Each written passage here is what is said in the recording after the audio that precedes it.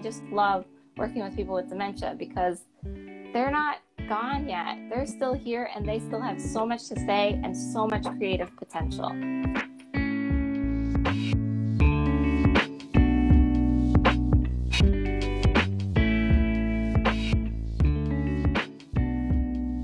So for everyone who's online today and joining us here at Dementia Spring, it's my great pleasure to be interviewing Erica Curcio, based out of Boston, Massachusetts. Erica is a registered art therapist, a licensed mental health counselor. She has been an art therapist practicing with folks who have dementia in their homes, at assisted living facilities for years. So welcome to our little Dementia Dialogues, Erica. I'm so glad to be here. So glad. How did you get started down this path of art therapy, and how did you end up connecting with the dementia community? I got my bachelor's in interior design. I went to Louisiana State University, and it wasn't the right fit for me. I couldn't find a job after I graduated, and I ended up doing cake decorating. And yeah, right. So the sculptural art form. So I started doing cake decorating, and it was through cake decorating that I really felt like I found myself. And I realized, wow, there are so many easy things that people can do with cake that look so rewarding. And I was on this mission. I was like, I'm going to go be a cake therapist. Well, there's no such thing as a cake therapist. So I found art therapy, looked at a couple of schools, and I said, I want to work with kids. I want to teach them how to do art with cake, and I want them a resiliency model, right? So I want them to feel really good and confident about themselves with these easy skills that I can teach them. And I was like, I'm going to get a cake truck, and I'm going to go to schools. And like, this was my master vision. And then I got to graduate school, and they said at orientation, try something you didn't think you'd want to try. Like, go do your internship and do things that you don't think you're going to want to do. Just try these things out. So I applied to an assisted living, and I loved my grandparents, and that was my only connection to older people. And the minute I walked into that assisted living, I was hooked. I just fell in love. So I did an art therapy internship, and the rest is really history. I went on this mission, and I just love older adults. And that's amazing. That like really mimics my journey a little bit, which is really? I did my pediatrics rotations and was like, no, thank you. I love kids. I want to have some, but I can't do this every day. And I was always good with older people, and always really loved being around older people, listening to them and hearing their stories, and bringing a little bit of light to their day, especially in places like assisted living and nursing homes. And I went to the nursing home world where all of my colleagues were like, God help me, I'm not going to the nursing homes. So I totally can empathize with you. That's amazing. Yeah. So let's talk a little bit about art therapy. I mean, you talk about the power of art therapy, and obviously your training comes through because you talk about art therapy in terms of discovery, control, languages, speaking. Yeah. So we speak through art, and we don't even realize that we're doing it. So art can be something that we're looking at. It can be something that we're creating. It can be something that is decorating our house, but it's there for a reason. It's one of the ways that we can speak, and it says things about us. And so how does that relate to someone living with dementia? Well, the marks that they make they're pretty meaningful because they're there for a reason. Sometimes when I work with someone privately and they're doing art, I think to myself, well, other people wouldn't call this art, but this is just as important as a Picasso because it has a story to tell. It has a before, a middle, and an end. And it lives on, and it's tangible. And what is also just incredible about it is, as people are moving along in the disease process, they're losing language. What that looks like to them, it looks individualized, right? But I could be living with aphasia and have no words. or I could just be dropping some words as I'm talking, but you can kind of still get the gist of what I'm saying. But through the creation of art, I've seen people talk that I like as they're creating, or they might say something about their art that they wouldn't otherwise be able to get those words together to say. And it's in those moments I realized that like there's the power. I'm giving somebody a voice. And it's not even me that's giving them the voice. It's the art supply that's giving someone the voice. It's the colors that they're choosing. And it's a visual description of them in their own way. And you watch that, you talk about how that you can see it inspiring confidence. Like you're inspiring creativity, but it's also giving them a sense of confidence and a sense of control that, you know, has largely been stripped away from many people with dementia. Yeah, my big thing is I say that when I'm working with someone, I'm giving them choices that meet them where they are. So I'm not throwing out all the colors and being like, choose a color. I am giving them 4 or 5 colors to choose from. So they're able to make a successful choice. And it's not a right or wrong, it's a their choice. There is no, it's supposed to be the color blue. Like there's no, the specifics aren't there. So they're getting that choice. And when I get to make choices, I feel in control. And so that's my other C. So choice, control. And when I feel in control, I feel really good about myself. So I feel confident in myself. So when I have choices, I feel in control and I feel confident. And what more do we want to give people, anyone in this world, to feel confident in themselves, right? We're all aspiring to feel confident. And so people living with dementia lose that confidence because they have this awareness that something's not right with them and they can't do the things that they used to. So I'm just not going to do it, right? I don't want to show people that I can't do it. So when we meet them at their level, we give them those choices, they feel in control and they feel confident. And that's it. That's my job. Choice, control, and confidence. That's it. And then, as you say, get out of the way. Yeah, I get out of the way and they just go, and it's just wonderful. This creative flow. There's another C. This creative flow starts to take over and the person just creates, and they do it their way, and whatever way they do it is theirs, and it's the true way to do it because it's an expression of them. And when you're with people, I know coronavirus has made that hard, but when you're with people, you're often with their care partners or caregivers at the same time.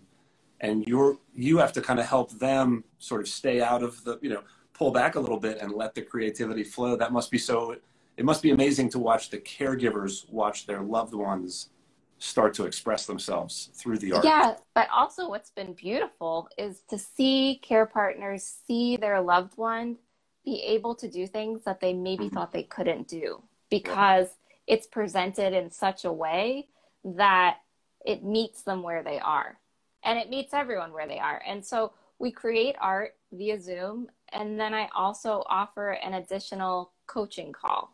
So the caregiver and I get to talk about what happened and make observations. They get feedback from me, an art therapist, on like, how can we make this therapeutic? And also, you know, what do you think went really well? And what do you think your loved one wanted or didn't want? And the feedback from that is just incredible, just to hear people and have them see them post on Instagram and they show the art and look, you know, dad created this, mom created that. But also they're showing the daily life of someone living with dementia. They're raising that awareness for the rest of the world. Like, this is what my day-to-day looks like. And I can see in how they talk or the space that they give that they've taken something from it and they're integrating it into other parts of the life. Tell us about an experience with somebody that that's tangible for us. You know, there's some people where it's like instantaneously the connection's there between me and them and the art supply. And we rock and roll, right?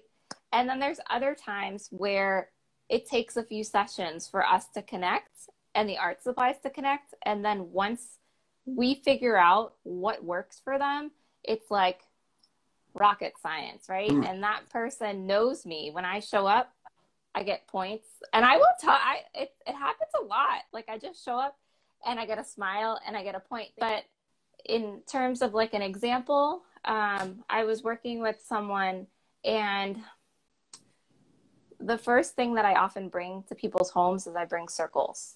And then I have them fill in the circles. Circles are wholeness, they're creativity, they keep going, they're a container, they're a safe place. And so I like to see what people put in the circle based on what I'm giving them. And so from that, this person put like 6 dots. It took them 10 minutes to put 6 dots, but each of those dots meant something. And every mark means something. And I respect that in people's work. And then we made something else.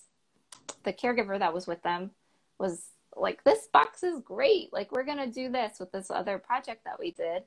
And then I felt like there was a huge connection with that circle that just didn't seem like there was much in it. I, as an art therapist, felt it. Like, there's something really, really important right there. Person can't articulate what it is, but they were excited by it.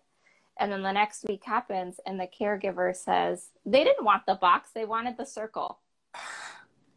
And they said, you're right. Whatever is there was really, really like the caregiver liked the box and the tangibility of it, but the person living with dementia was like, that paper is really important to me. That's actually what I got from today, was that paper.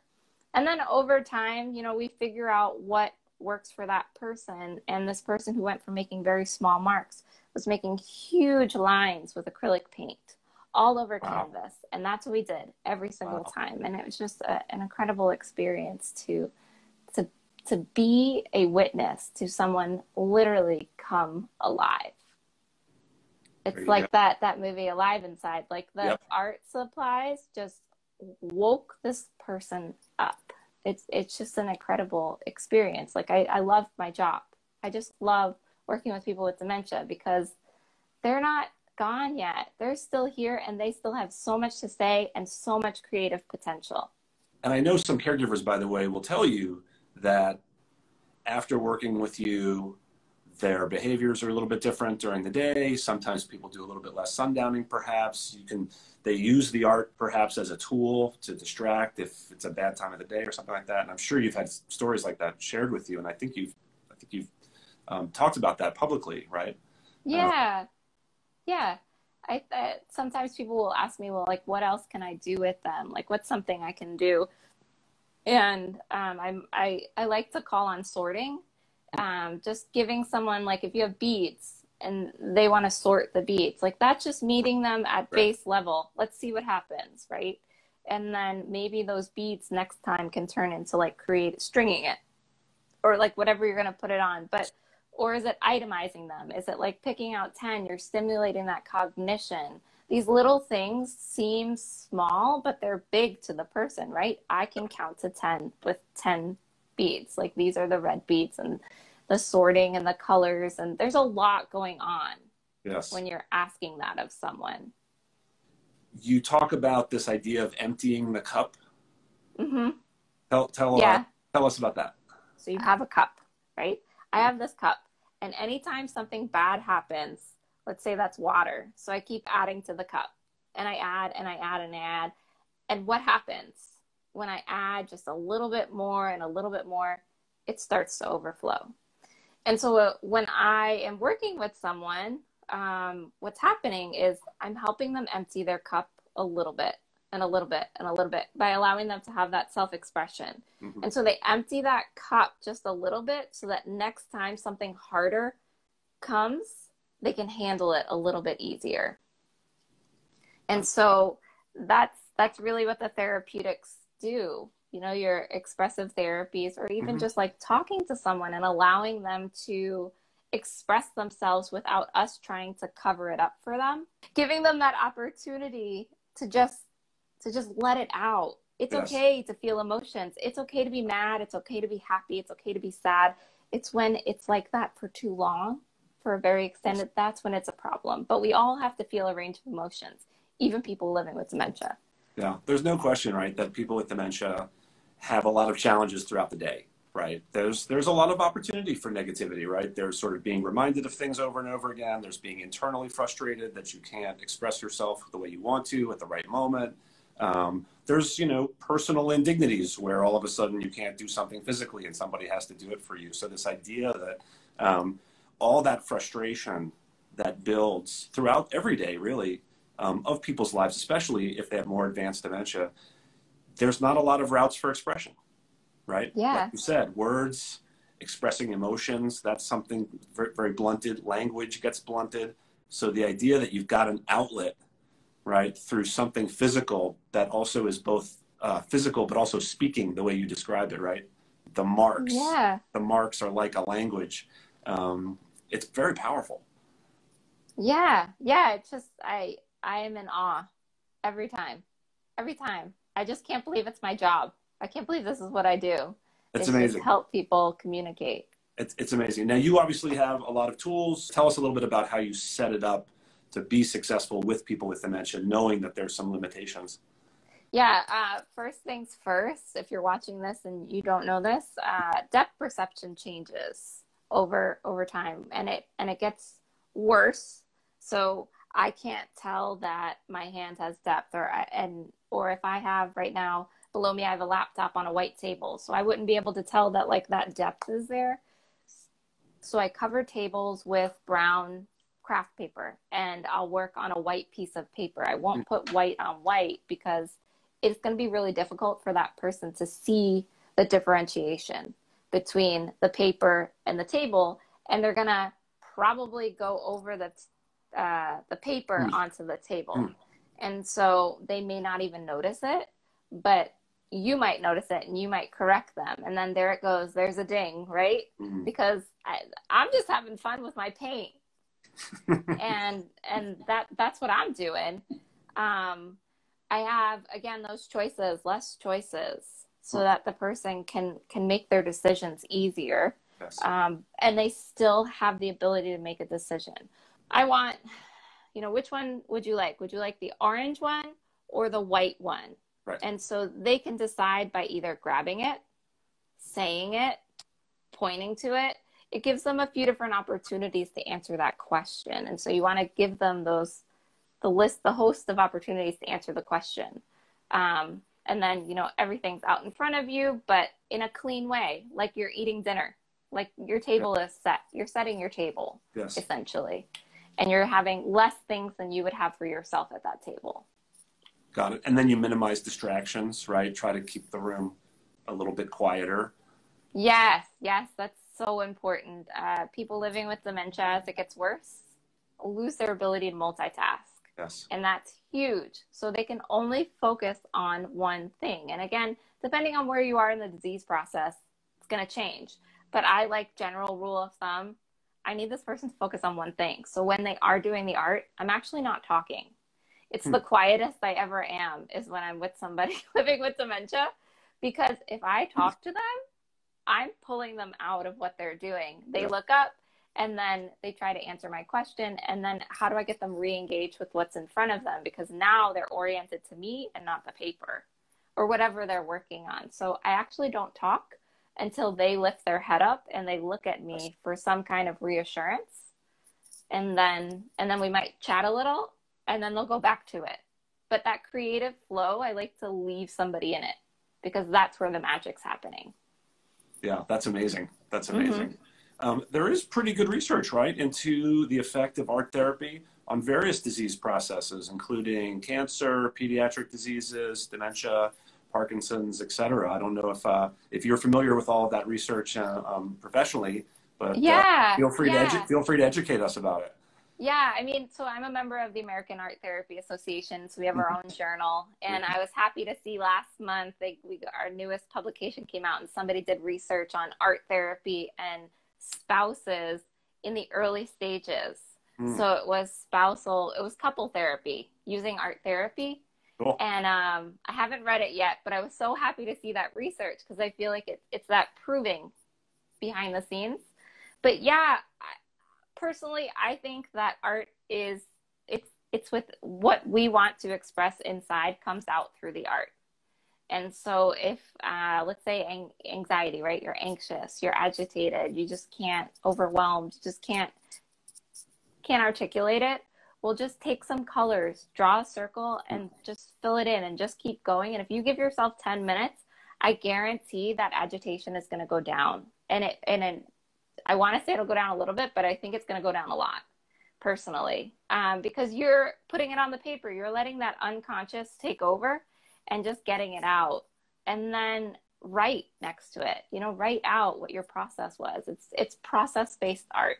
Mm-hmm. I didn't mention that before. So art therapy is process-based. And so it's all about the process, and it's not about what it looks like at the end. It's about the meaning along the journey. That's great. How hard is it for people to find great people like you across the country? I mean, can you find art therapy in every community in the country who are as advanced as you and sophisticated as you with this? Well, thank you. Or do we need more? Do we need more art therapists out there? We need so many more, and we need people of all different races and classes and people from all over the world. Like, we need more people doing art therapy, and we need more people working with people living with dementia, because that population is even smaller, and it can help anyone. So if somebody's watching right now and they have a piqued interest in art therapy, just send me a message, because I want you to become an art therapist. And then I might make you become a dementia specialist. That's great. That's great. Erica, this has been a fantastic conversation. I thank you for what you're doing. You're so passionate. You're making such a difference in people's lives. And we want to stay in touch, and we want to hear more about you. Yeah, thank you so much for having me. This was great. It was great to connect with you, Mark. And Awesome. Thank you, everybody, for watching. Yeah, thanks, everybody, for tuning in. And we'll catch you later.